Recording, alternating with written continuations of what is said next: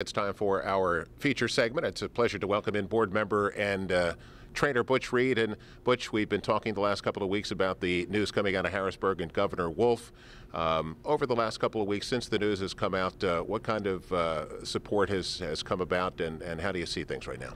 Well, it's been encouraging, really. We had a nice rally up near Penn National at Equistar Farm, where Smarty Jones is standing, and my new stallion, Poseidon's Warrior, or Tom McGrath's staying.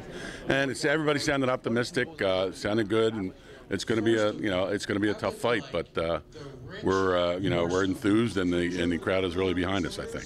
We've talked about so many issues about how many things this would affect, and it would just have not only a great effect on horse racing, but the entire agricultural industry here in the Commonwealth. Oh, no doubt about it. I mean, I'm here because of the slot money, and I've got 15 people working for me, and I've got clients that are all Pennsylvanians. Everybody's rented homes, bought homes in the area, paying their taxes, all good, hardworking people, and they're going to basically, if that money goes, we're going to be, we're going to have to pack up and move on. But you grew up in South Jersey, but you've certainly been around Pennsylvania racing for a long time. When you and Jenny decided to come back, this was the reason, right? The purses was the reason. No doubt about it. That's why we're here, and it's worked out well for us. I certainly can't complain, but they would have hate to see it come to an end. We really enjoyed our time here, and it's been very entertaining for our clients too. They're all local guys live in the area here, so they love coming out, being able to come out and see their horses run. So it would really be a hardship if we had to move on. And two of your more well-known clients, Chuck Zackney and Glenn Bennett, are guys who put a lot of money into this game. And that's another part of it. I mean, we go to the various sales all up and down the East Coast,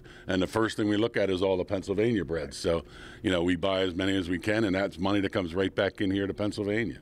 Butch, you've been up in New York with a couple of your high-profile horses, Monday Morning Quarterback and Johnny Reid. Tell us about those two.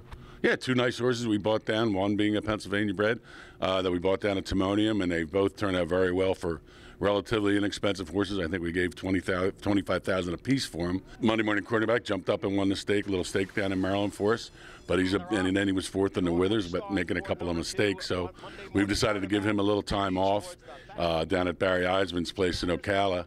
And just because he's such a big horse, he was 1,200 pounds on the scale down at Laurel. So, we decided to let him mature, let him fill out, hopefully not fill out too much more, but, let him grow into that big body a little bit and point for the Pennsylvania Derby. That sounds great, Butch, but thank you for taking a few minutes with us this morning. And I know we all have more than a half an eye on Harrisburg. We have at least a full eye, if not two. So we'll check in with you and keep us updated. Sounds good. Yep. It's going to be a long battle, but I think we're up to it now. We got a lot of people on our side. So.